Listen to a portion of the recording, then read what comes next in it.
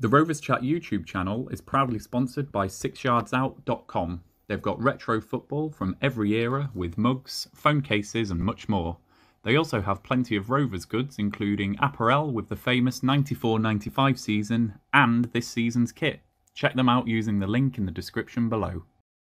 So obviously the charity that we're raising money for is Sporting Minds UK, and it's all about mental health. So Ryan and Luke, I thought I would keep you around for a little bit just to have a little bit of a chat about mental health in football, mental health in sport. Obviously, lockdown was really difficult for all of us. Us three in particular definitely got to know each other and became a little bit of a weekend thing to look forward to. But Luke, I'll start with you. How important do you think talking about mental health in football is, not just for athletes, but also for supporters? Well, you touched on athletes there, and I think it's only fitting, really, that we talk about this on a day that Simone Biles has openly come out and had to pull out from a major competition in the Olympics due to her mental health. And it affects everyone. Mental health and mental illness, obviously, as we know, are sort of two different things, but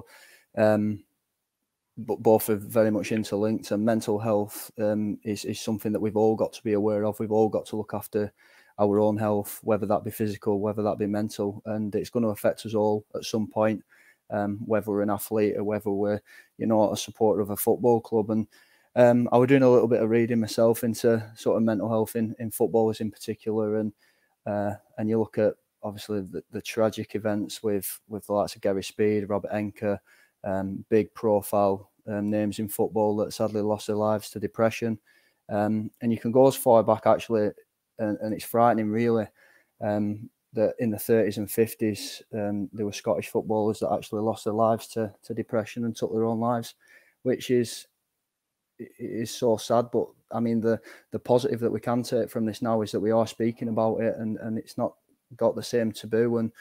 And you've only got to look at, as Rovers fans, we can sit there and we can be so proud of one of our own in Tyrese Dolan and everything that he's done for his good pal Jeremy Whiston, and now he's trying to bring everything now to the forefront and get people talking about mental health. And I'm really proud of what we did as a channel over last year, and there was many people getting involved, sending us messages, showing gratitude and saying thanks, and just getting in touch with us really for a chat, to say, you've done wonders for me. You've given me an outlet to watch football again, and get to know people, meet some friends, and it's really nice to hear that. And if all of us can sort of get involved and with the likes of Sporting Minds UK, think a little bit more about mental health and the impact on everyone around us, then the world might be a nicer place for people that are struggling. Yeah, and it's it's not a conversation that you want to start gendering, but obviously there is a conversation about gender with mental health.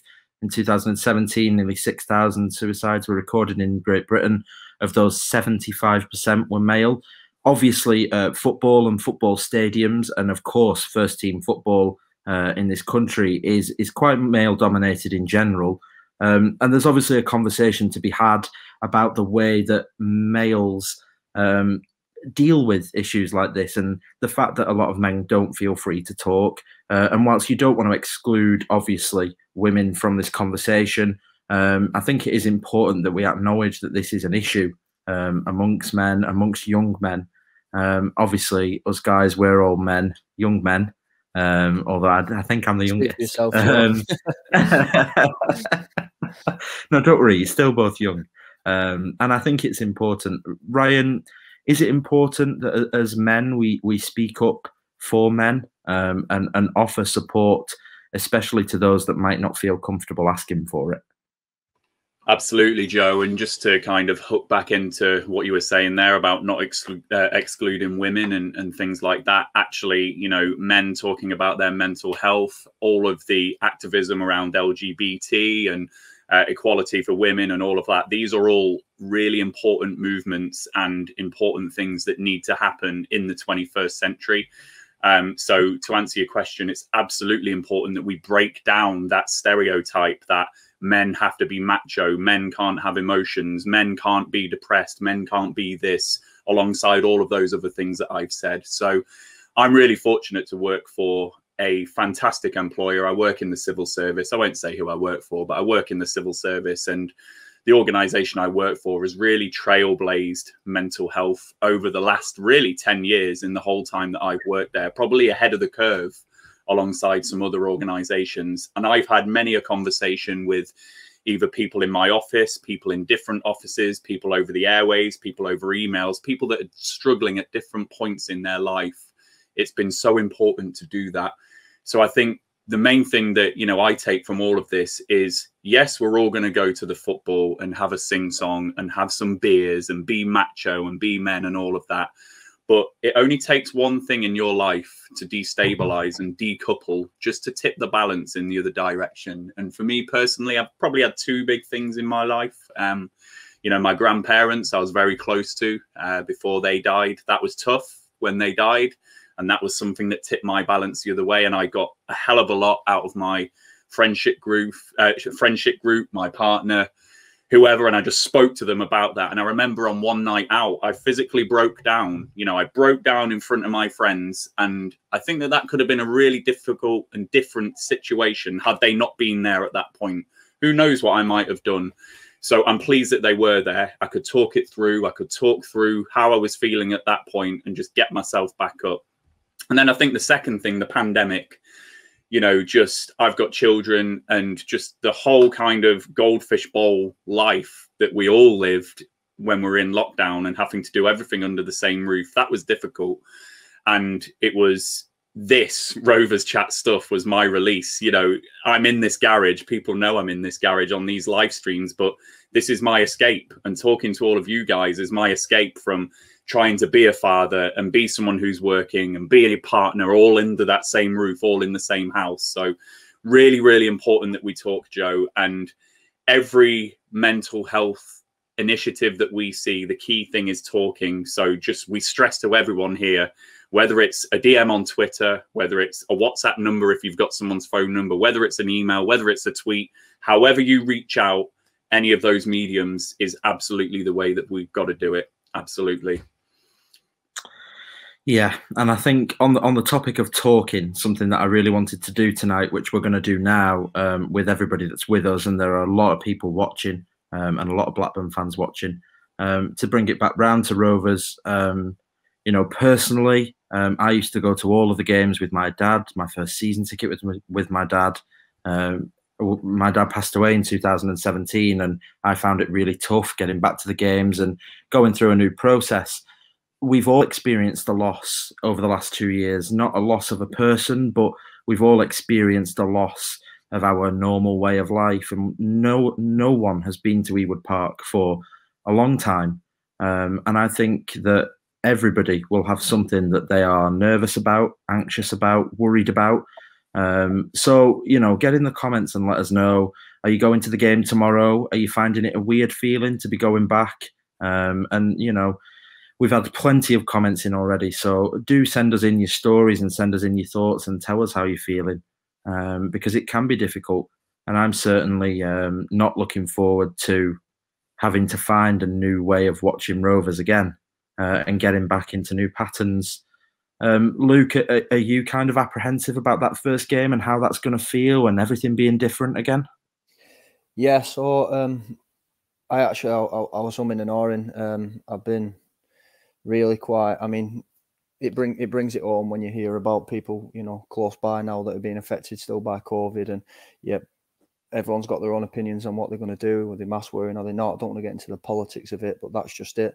A lot of people now, particularly the older generation of people, will be going back to football, and they'll be finding it really quite difficult. And as you said, Joe, even us guys are going to have a very different way of experiencing football. So only today did I actually buy my season ticket, and I'm now just trying to look forward to it. And I am looking forward to getting football back, absolutely. And like you say, it's going to be a different way of enjoying it, a different way of getting back into it. But I think if we do talk and we do, you know, speak to others if we do have concerns, and if we just reach out where and when we can. Hopefully we can all come together and enjoy the experience in the very best way possible. And if Rovers can have a successful season, it makes it all easier for us anyway. So that's the main thing. Let's watch some football and then enjoy it. But yeah, it's going to be very different. We've just got to sort of get by together as a community and as Rovers fans and as football fans all over the world. Everyone's going to be in a very similar situation come the first and second weeks in August.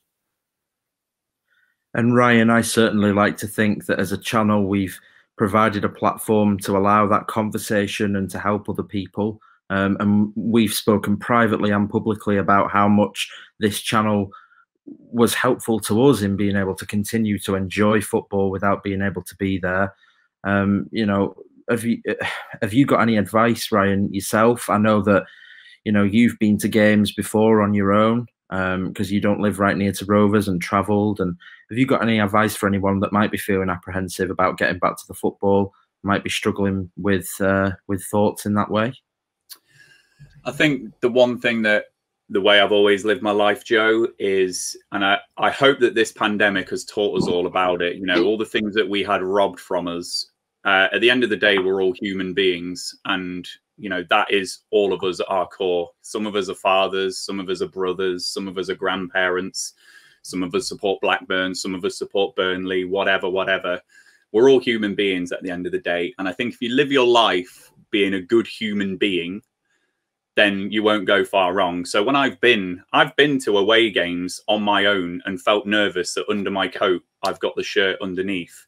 But do you know what? I don't go to those away games and think I'm going to cause some trouble with some Millwall fans, or I'm going to cause some trouble with some Middlesbrough fans, or I'm going to cause trouble with some Blackburn fans. We see our own fans fight with each other sometimes.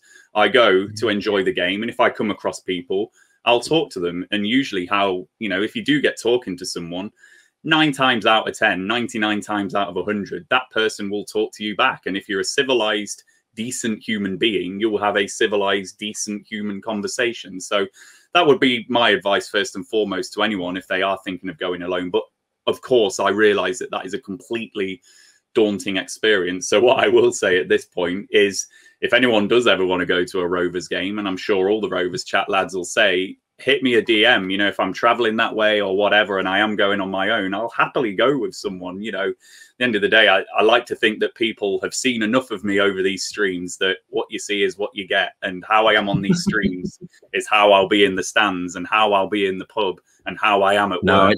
It's not true. He's a diva behind the scenes, guys. He's shocking. But that's my main advice, Joe. If people are just good human beings, and I think we can apply that to all facets of life. And that's the bit I want the pandemic to teach us, that, you know, behind the NHS, these are all human beings who are treating everyone in those hospitals. Behind all the schools that have been in and out and in and out, these teachers are human beings. Behind all the police that are having to deal with all the riots, they are human beings. You know, that's the bit we all need to remember at our core. And if some of these human beings at different points in their life, you know, what we're discussing today, men's mental health, if some men, some human being men are struggling at certain points, let's talk to them as human beings. That's the advice for me, Joe. Just a quick thank you to David Stewart, who's used the super chat function to donate $9.99, and that will go towards the tally. All of that will go towards Sporting Minds UK. I'm just laughing at Piccadilly. It's hot in this garage, Piccadilly. Oh yeah, he's ridiculous. You want to see his expenses, all these lunches he's going on. And I like this as well. I keep things light and say Ryan calling a Burnley fan human is the highest compliment a Burnley fan can get. Absolutely brilliant. And Luke, just from you as well, you know, it might not be that there's a particular piece of advice, but is there anything else you want to add to this conversation? Is there anything you would say to anybody that's a little bit apprehensive about getting back to the football, perhaps struggling with their mental health at the moment?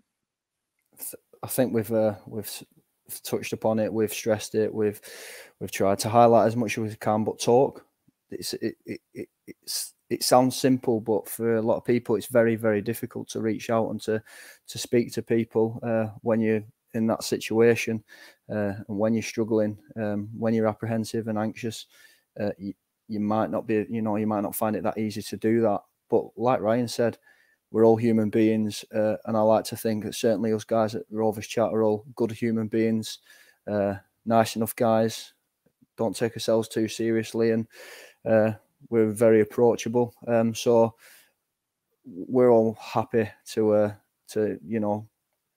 be a shoulder to cry on, even an ear to listen, and we'll always be there at Rovers games. At least one of us is going to be there or thereabouts, whether it be home, whether it be away. We'll all be there. And if you reach out to us as a channel and as people, we'll do our very best to make life and make football and make everything that comes with it a little bit easier for you as people and as human beings, as Ryan said. Absolutely, and I think we'll end things on a really positive note that obviously we're back at Ewood tomorrow for those of us that can get there. The season's coming, and forget about on the field and whether we'll finish 6th or 21st. Getting back to Ewood is a positive thing in general for most of our mental health. Maybe not heart conditions, but in general, it's a good thing, and I'm certainly looking forward to getting back there tomorrow. And it'll be great to see some friendly faces, and I'm sure Luke will say the same. And Ryan, you see us, come and say hello. Have a chat. I mean, don't throw abuse our way, but come and say hello. We'll happily have a conversation and chat about Rovers. Get the away end at foul bouncing with Rovers analytics. Yeah, that was a little bit embarrassing, but Sam Wright definitely will be off a bit there. If you're yet to donate, you can donate via rcdonate.com. It's all for a great cause.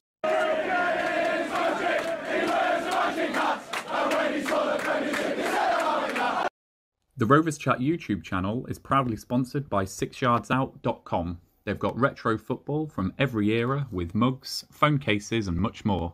They also have plenty of Rovers goods, including apparel with the famous 94-95 season and this season's kit. Check them out using the link in the description below.